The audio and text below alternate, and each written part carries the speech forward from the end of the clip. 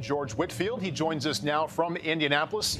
George, thanks for your time. Are you going to include now in your training sessions with Johnny Manziel a way to get him over 6 feet? Can you do that? No, I'm not. The height he is the perfect height. That's the same height that helped him slash through the best conference in college football. And really, Paul, we're talking about this. Absolutely, this, yeah. I just got it scientifically measured, is a 1/4 inch. So if teams want to bet on this 1/4 inch over that giant, that'd be an interesting bet. But we're talking about this 1/4 inch. What is that you right have here. there, George? What is that? Well, I went and got this scientifically measured. It's some paper, and they lasered it off for me, and they said, George, here's a 1/4 inch. So Johnny puts 5'11" 3/4 on the table. I'll add this. So see if we can let him go through. It's no accident that you had that today on the day he was measured. I mean, you knew this was going to happen this way, right? No, I actually just got this done coming from Starbucks. You know, the measurement came out, and so according to whoever measured him today, so if, I had to go and said, man, what would an illustration be of a 1/4 inch? So America, this is it. And that's what you have. Baddest football player on the planet. Plus this is 6 feet.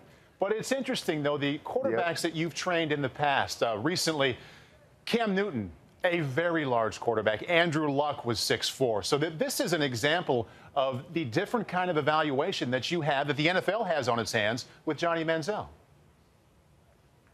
Yeah, very different.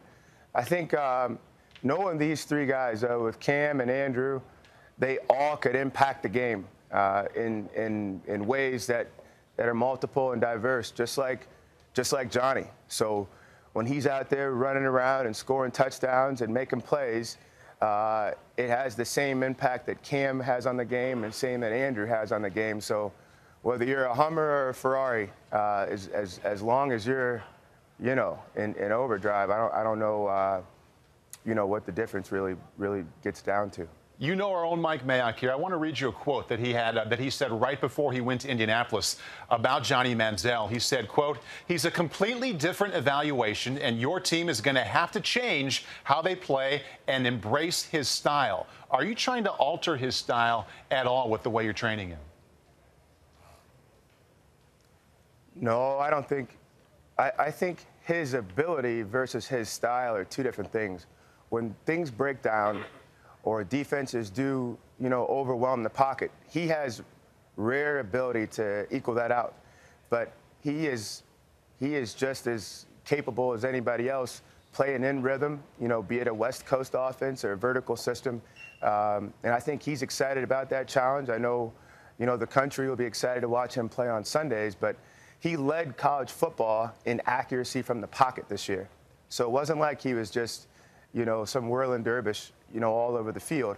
And, he's strong, he's accurate, and, he's a winner. So he can play in a systematic, regimen, pure progression system. You'd just be excited to see him get that opportunity. I'm a believer. I think he's not only going to be a top 10 pick. I think he's top 5 for sure. I wouldn't be surprised if he's number 1. But he's not a perfect quarterback. There's a lot of things he does need to work on. Before his pro day that you're putting together on March 27th, what are a couple of areas that you really think he has to improve between now and then? Well, just again, like Newton and Luck at this phase, his footwork for coming out from under center. And just like all young quarterbacks, the NFL routes are going to be a little bit different, than the collegiate routes. It's just what they're accustomed to doing. So we just have to familiarize him with some of those things. And, pretty much just, get the pro day workout built and get ready to go out and attack it. You advised him to, or you put him in touch with Tom Brady. What do you know about that conversation? What kind of advice did Tom give to Johnny?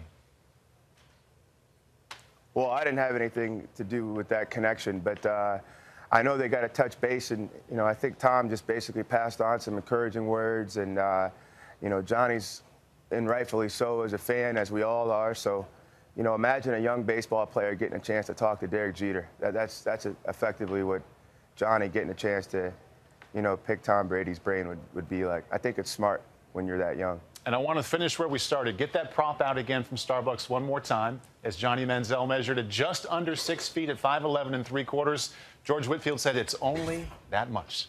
We're talking about that much to get over 6 feet. So that works very well this morning. Thank you. No problem.